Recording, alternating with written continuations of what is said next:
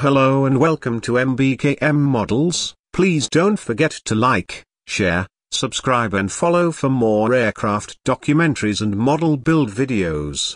The Focke-Wulf Ta is a World War II German high-altitude fighter-interceptor designed by Kurt Tank and produced by Focke-Wulf. The Ta was a development of the Focke-Wulf Fw 190 aircraft. It was intended to be made in at least three versions: the Ta-152H Höhenjäger high-altitude fighter, the Ta-152C designed for medium-altitude operations and ground attack, using a Daimler-Benz DB 603 and smaller wings, and the Ta-152E fighter-reconnaissance aircraft with the engine of the H model and the wing of the C model. The first Ta-152H entered service with the Luftwaffe in January 1945. Thanks for watching, thanks for listening, and until next time.